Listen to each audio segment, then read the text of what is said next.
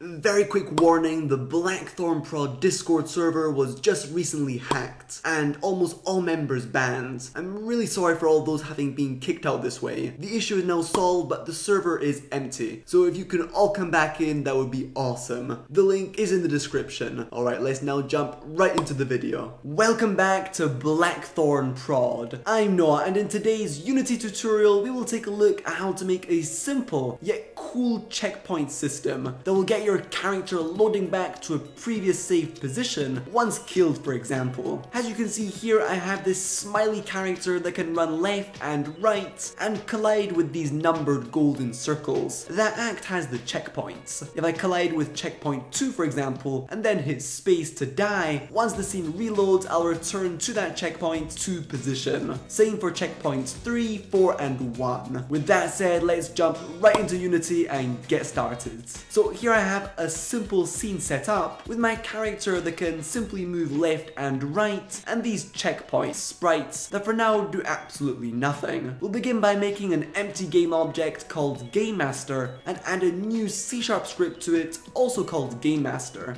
That'll open up inside of my scripting editor. So I want this GameMaster script to not destroy itself when I reload my scene. I would like it to store the last checkpoint position the player collided with, and then as soon as the scene loads up, place the player character at that position.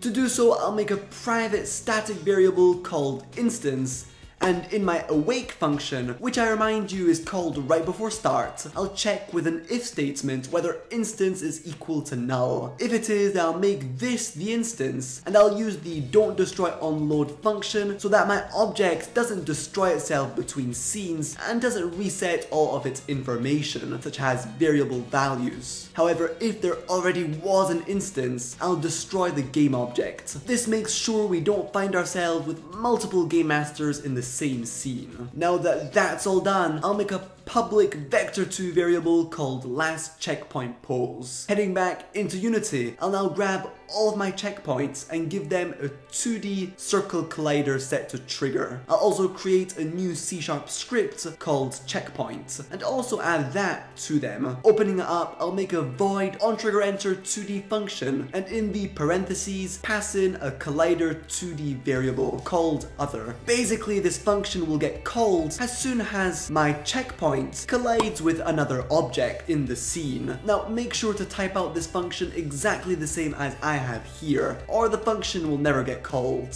Inside of it, I'll now make an if statement, making sure that what I've collided with is indeed the player character, and not something else like an enemy. To do so, I'll simply check whether what I've collided with has the player tag, which I will add to my player as soon as I head back into Unity. If that's the case, then I want this checkpoint's position to be the Game Master's last checkpoint pose. And so to do so, I need to grab a reference to my Game Master. I'll do so by making a private variable of type GameMaster called, for example, GM, and then in my start function set GM equal to the game object with a tag called GM, which we will also add to our GameMaster when we get back into Unity, and more precisely, the GameMaster script component attached to that game object. Now we can simply state inside of our if statement right here that the Game Master's last checkpoint pose is equal to this checkpoint's transform.position. Heading back into Unity, I'll add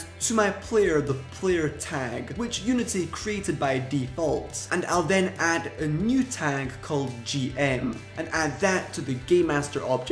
One last thing before hitting play, we need to actually set the player's position to be equal to the Game Master's last checkpoint pose. So I'll make a new C# script called player pose, for example, add it to my player, and like I did for the checkpoint, grab a reference to my Game Master. This way I can simply set the player's transform.position to be equal to the Game Master's last checkpoint pose. I'll also make an if statement in my update function, checking whether I hit space, and if so, I'll reload the scene, and by doing so, make sure things are working nicely. Obviously, if your game has spikes or a monster that already gets the player killed and reloads the scene, you don't need to add these playtesting lines of code. Remember that to reload scenes, you need to add the Unity Engine.scene management namespace up here, and then simply type scene manager.load_scene, scene manager.getActiveScene.build index, and that will actually reload the current scene. It's a tricky line of code, but you'll soon get the hang of it.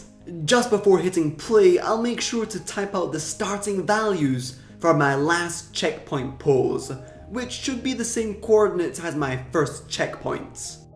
And now I'll hit play to test this all out. So for example, I'll head over to the second checkpoint and then hit space. And you'll see that my character pops straight to that second checkpoint position. Same thing for all the other checkpoints. Awesome. And that's it. I hope you enjoyed this small tutorial and learned a thing or two. Blackthornprod has actually almost reached 10,000 subscribers. For me, that's absolutely amazing. And I thank so much each and every person having supported the channel. And so to celebrate this 10k mark, I'll be making a small Q&A video. So if you have any question about me, my projects, goals, future tutorials and videos, definitely post away in the comment section down below, and hopefully I'll be able to give you a satisfying answer. Alright, thanks so much for watching. If you haven't already, consider hitting those like and subscribe buttons. It's so appreciated and encouraging. You can also help me financially via Patreon, like these top supporters. Okay, have a great day, stay tuned,